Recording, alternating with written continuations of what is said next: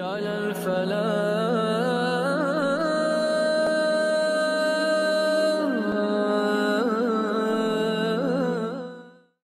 the day of judgment, when people go to Prophet Adam, Prophet Nuh, Prophet Ibrahim, Prophet Moses, Prophet Isa, and they ask for intercession, what do they all say?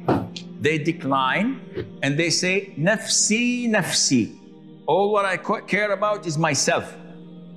And this is the slogan that we all have to put in front of us as our target.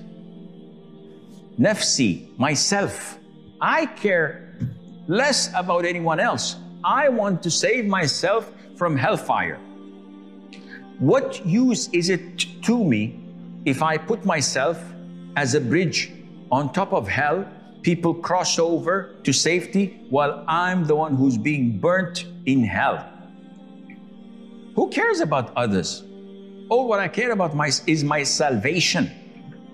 Now, this has nothing to do with being generous, with spending time to help people. I'm talking about saving myself from hellfire. What you are in at the moment is a haram relationship. And this haram relationship is taking you to hell.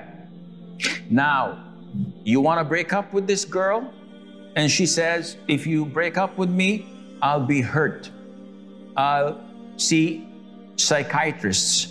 I may think of committing suicide.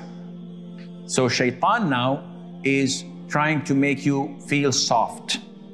And he's saying that this is your mistake. You have done this. You made this, so it's your responsibility. If anything bad happens to her, if you hurt her feelings, then you're sinful.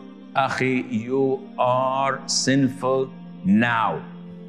So you cannot, by any chance, continue on your or in this relationship at all.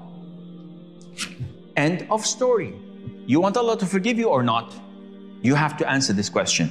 You want to visit hell for a couple of years, maybe, or not? If the answer is no, I don't want hell, and no matter what the consequences are, I do not want to enter hell. I want Allah to forgive me in this case, and all types of communication with this girl, full stop. Block her, cut all communications, delete all links relating you to her. If she commits suicide, she goes to hell. That's her problem, not yours.